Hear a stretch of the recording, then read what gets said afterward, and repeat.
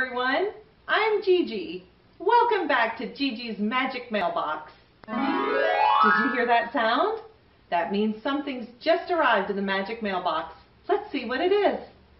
Gigi opens the Magic Mailbox. Orange fireworks burst. Too many carrots? Oh, this is a great story to read right around Easter time. If you have your own copy, go grab it and you can read along. All right, let's get started. Too Many Carrots, written and illustrated by Katy Hudson. Rabbit loved carrots. He collected them wherever he went. Rabbit's in a garden. Rabbit was proud of his collection and burrowed it away in his cozy hole. But Rabbit had a problem, a big problem. He couldn't sleep. His cozy hole was too crowded to live in. Carrots fill his burrow. You know what that means. Something has just arrived in the Magic Mailbox. Let's see what it is. Orange fireworks explode. Gigi reaches inside. A carrot! Wow, Rabbit has a lot of carrots, doesn't he? He sure loves them. I like carrots too, do you? I like to eat them raw, and I like to eat them cooked, and especially with pot roast, that's really good too. Well, I don't know what Rabbit's going to do with all of those carrots and what he's going to do about where he's going to live, do you? Let's find out. I need a place to sleep, Rabbit told Tortoise.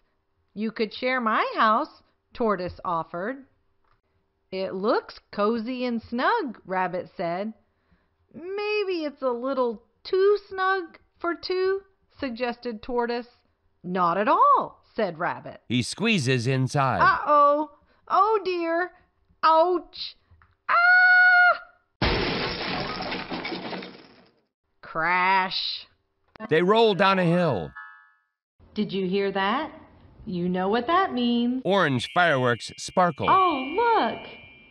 A bear in a cave. Do you think Rabbit would like to live in a cave? I don't know. It might be too dark and scary. Well, let's see where else Rabbit can live. Oh, dear. Well, perhaps we can stay in Bird's nest, said Rabbit. My nest is quite small, Rabbit, said Bird. I'm sure we will all fit, replied Rabbit. Rabbit hauled all his carrots up the tree. Whoa, groaned Tortoise and Bird as the branch wobbled and swayed and snapped. Rabbit, Tortoise, and Bird fall. There's our favorite sound. Let's see what's in the Magic Mailbox. Orange fireworks explode. Aw, a mole hole. Now, do you think Rabbit would like to live there with the moles? I don't know. It'd be a tight squeeze getting through those tunnels, wouldn't it?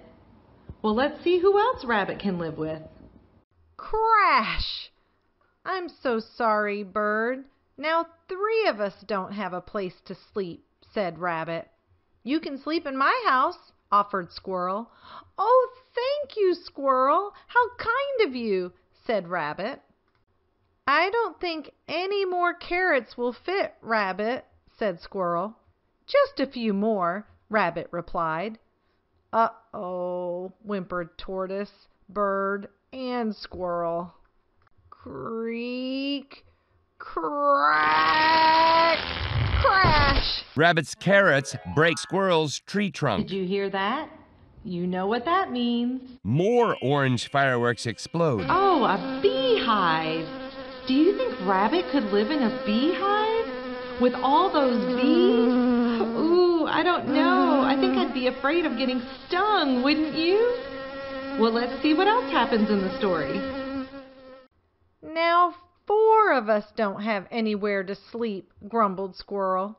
You can sleep in my house, called Beaver. It has plenty of space. Great! I can bring even more carrots, Rabbit said with a smile. He stuffs Beaver's house. But with all your carrots, we can't fit inside, said Beaver, a bit bewildered. Just then, the rain started. Tortoise shivered. Bird whimpered. squirrel squeaked, and Beaver heard a terrible rumble as his house collapsed. "Oh no, my house!" yelled Beaver. "Oh no, my carrots!" cried Rabbit. "Ah!"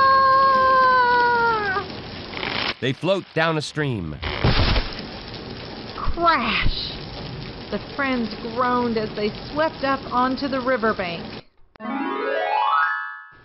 Let's see what the Magic Mailbox brought us. Orange fireworks sparkle. Aw, it's a picture of a dollhouse that Gigi and Pop built for one of our granddaughters.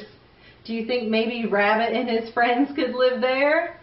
I don't know if it can hold all those carrots that Rabbit has, do you? Well, let's see what poor Rabbit's going to do now. Rabbit and his friends walk in the rain. Rabbit felt terrible. His friends were cold, tired, and homeless, and it was all his fault. Even worse, Rabbit still had all of his carrots and his house. And that's when he realized there was only one thing to do. Share everything with his friends. After all, carrots weren't for collecting. They were for sharing. They have a carrot party. And sharing made everything better. They sleep in Rabbit's burrow. The end.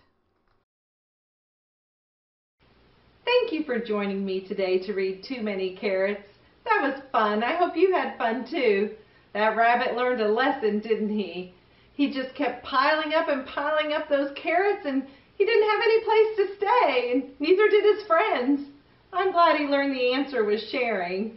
Well, thanks again for joining me. If you haven't already, make sure to hit subscribe. Have a great day, and see you soon. Thanks for watching Gigi's Magic Mailbox. Magic Mailbox sound effect by Zapsplat.com. See you soon. Accessibility provided by the U.S. Department of Education.